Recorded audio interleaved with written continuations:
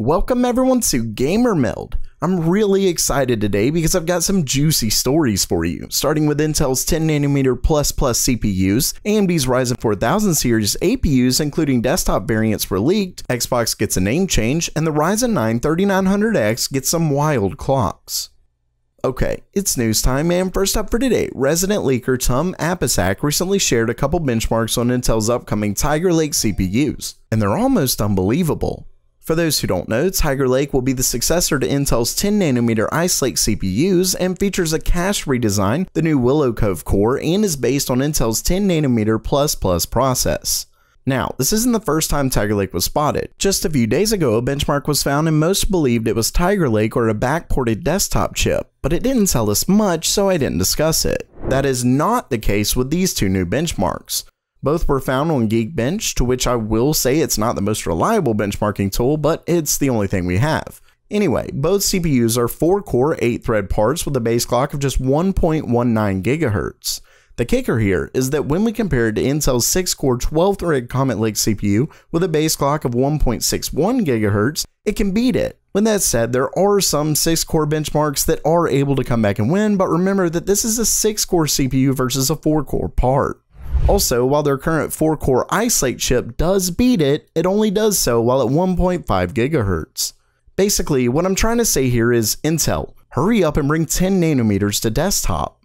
And while we patiently wait, it's that time of year, which means last-minute gifts. Luckily, protecting your privacy when shopping online is completely free with today's sponsor, Privacy.com, a new tool that lets you create virtual cards for each of your online retailers. That means no one sees your actual card number, and because each card is tied to a specific retailer, if someone steals your virtual card and tries to use it elsewhere, you'll get a notification. Plus, you can control how much is taken out of each card monthly or even total, so you'll never get charged more than you expect. To top all that off, it's not only free, but you get $5 when you visit privacy.com/gamermeld and add your funding source today.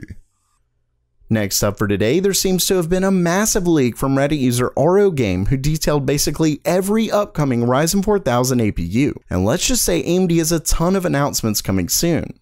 As far as where all of this came from, the chips were found in a December 2019 driver update, so they should be fairly accurate. With that said, it doesn't give us everything, and some of the details are given by deciphering AMD's code. Either way, if this is true, it does provide a few key details, so let's go over it.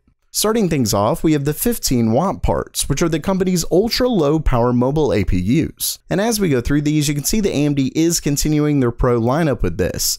So with 15 watts, there's really only 4 different SKUs, but what's exciting is that we're actually getting our first Ryzen 9 APU. As for the graphics, AMD is apparently sticking to Vega, which is a bit disappointing.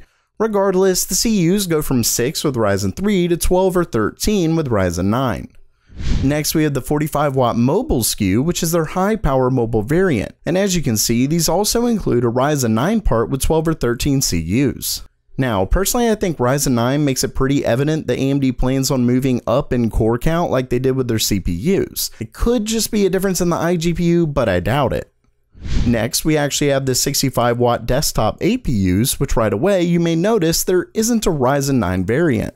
With that said, there is a Ryzen 7 variant, so core counts here could still be going up. Unfortunately, there isn't a 12 or 13 CU GPU, so it seems AMD is focusing more on being competitive in the mobile space. That or the Ryzen 9 variant just wasn't here for some reason. Finally, we have the 35-watt desktop SKUs, which also don't come with Ryzen 9 and are about what you would expect. All in all, their Zen 2-based Ryzen 4000 APUs are looking really exciting. The mobile variants will likely be released early next year, with desktop taking a bit longer since they came out not too long ago.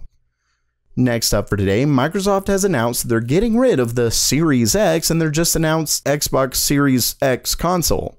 That's it. So now it's called Xbox. I mean, I don't get the recent obsession with calling new products in a series the same name as its first, but maybe it'll be as good as God of War was for their series. One can only hope.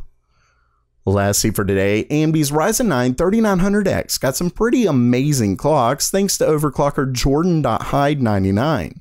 Submitted at HWBot, you can see he was able to get it overclocked to a whopping 5.6 GHz, which is of course impressive in and of itself. But the biggest part is that while at 5.6 GHz, it was able to beat the i9 9920X at 5.92 GHz With that said, the record for a 12-core CPU still belongs to the 9920X, but it required an overclock of 6.105 GHz. Still, it goes to show just how much better 3rd Gen Ryzen's IPC can be. So while that does it for today, what did you think of the news? Excited for 10 nanometers, or what about the upcoming Ryzen 4000 parts?